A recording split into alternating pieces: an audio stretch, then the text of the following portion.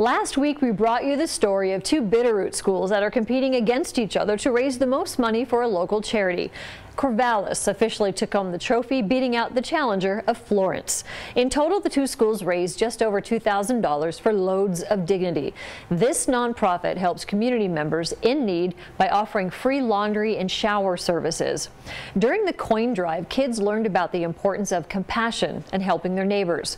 Loads of Dignity shared their appreciation in a social media post saying thank you to the students, teachers, and the families who participated.